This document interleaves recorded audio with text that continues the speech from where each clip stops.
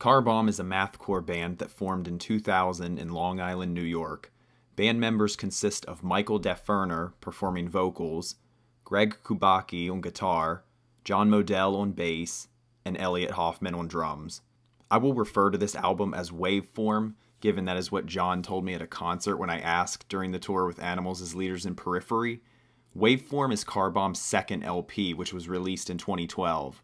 It was independently recorded, produced, mixed, and mastered at their own studios in Long Island and Brooklyn. Their ability to release music without a label is due to their financial stability with other jobs.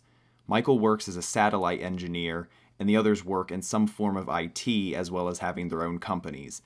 I mention this because it will be relevant later. I realize I'm late to the game with this review of an album from 2012, seeing as I could have reviewed 2016's Meta or 2019's Mordial.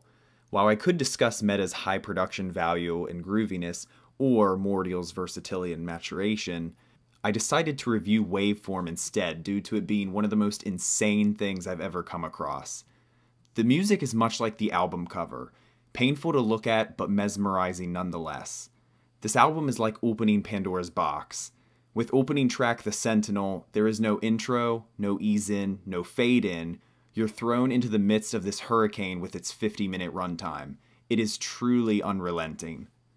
While I don't know what the majority of the frenetic lyrics exactly are about, I have some assumptions, such as Finish It being about drug addiction, Magic Bullet perhaps about JFK's assassination, and Spirit of Poison about the CIA's attempted project at mind control dubbed MKUltra. What I do know is some of the chief inspirations for the lyrics and song structures. These include the technical nature of the respective members' careers, fractal patterns, and the 1979 book Gödel, Escher, Bach, An Eternal Golden Braid by Douglas Hofstadter. Through illustration and analysis, the book discusses how, through self-reference and formal rules, systems can acquire meaning despite being made of meaningless elements. Other concepts include mathematics, symmetry, intelligence, self-reference, and recursion. The inspiration from fractals can be heard in the dizzying riffs. I think this concept is what draws me back to this album more than the others. I love the churning feeling some riffs create as if it is a massive wave. As with a fractal pattern, it can look overwhelming, but it has a natural cyclical order to it.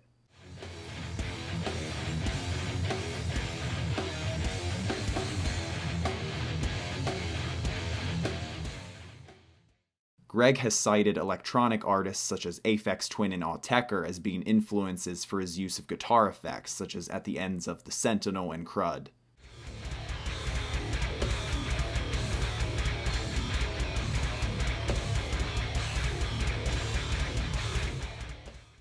I enjoy hearing Deferner's vocal evolution throughout their discography. His vocals for me keep the album fresh by adding tons of variety. Some standout moments for me in this album are the change of inflections in Finish It to distinguish between the pill-pushing doctor and the patient's frantic mindset, or the straight delivery of these lyrics in the seconds with thunderous instrumentals behind.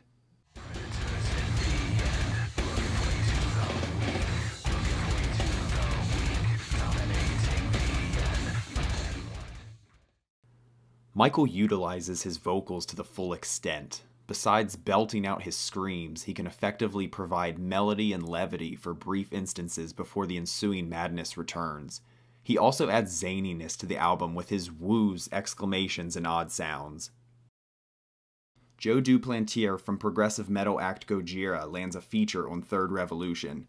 Car Bomb's friendship and partnership with Joe has been pivotal in the formation of their sound and fan base.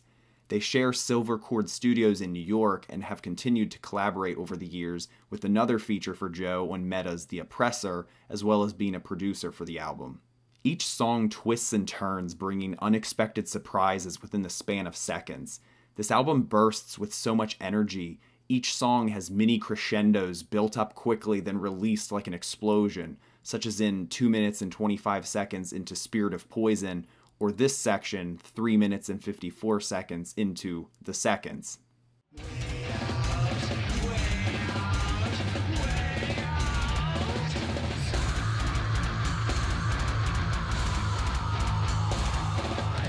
Yes, this is a very targeted review.